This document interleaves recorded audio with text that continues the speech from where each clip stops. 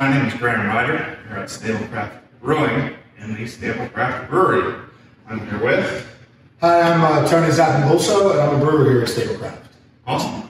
So we're here talking about Sleigh Ride, the new Cherry Imperial Stout coming out tomorrow, December 10th. So it's actually an Imperial Stout with cherries. So we took... Imperial Stout is a higher ABV stout. Okay.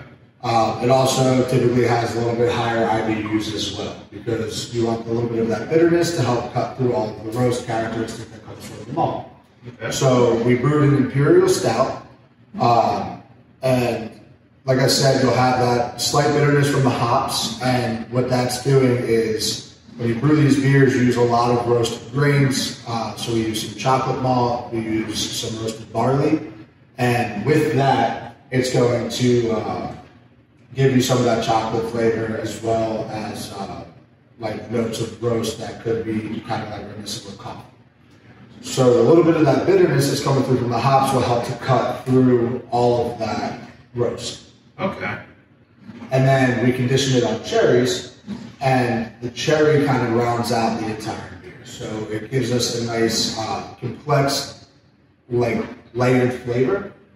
And a little bit of the sweetness that's coming from that cherry is going to help to cut through some of the bitterness that's coming from the hop, and now we have a balanced beer. Oh, very nice. We have a few other stouts here at Stablecraft. We're kind of known for it. How does it compare to our other craft stouts? So like I said, this is an Imperial Stout, so it's going to have that higher ABV on it. And with the addition of the cherry, it is going to be a touch sweet. But because of the high ABV, it also has what we call heat. So a little bit of that warm feeling when you drink it because of the high alcohol. Where our other stouts, like for instance our Muscle Creek, 6%, so more of the mild, middle of the road kind of ABV on that. There's also chocolate oatmeal stout, so it's going to have like that smooth, full body from the oats. And it's also going to have more of that dark chocolate flavor because that's actually conditioned on cacao nuts. So it's not so much of that milk chocolatey kind of flavor, and more so the dark, like robust flavor of dark chocolate. So you mentioned conditioned twice now. What does that mean? So it's like the aging or infusing process of infusing those flavors into the beer itself. Okay. So what we do is we take the product and then we will add, like for instance with this new one, we added a whole bunch of cherry to it. And we allow it to sit on the cherry to really infuse that flavor into the product itself, and then we remove the cherry. Gotcha. So it's not fermenting cherries. Correct. Adding it post-fermentation to kind of... Just to add the flavor and the aroma of the cherry to the beer. Kind of make it more of a sophisticated taste. Correct. A whole drinking experience rather than just a beer.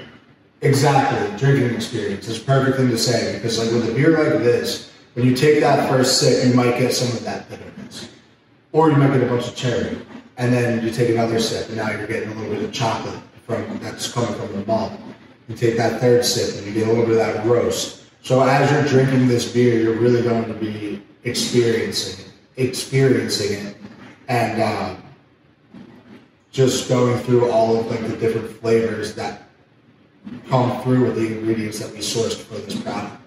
So as you go through and taste this beer, you might taste different things going through it. And I know I just said that twice. But like it like you said it perfectly, it is an experience. Like you don't just simply drink beer, you experience it. Yeah. You gotta keep watching, you gotta stay up with what we're doing, and just keep a lookout. Because some cool stuff's going to be coming out.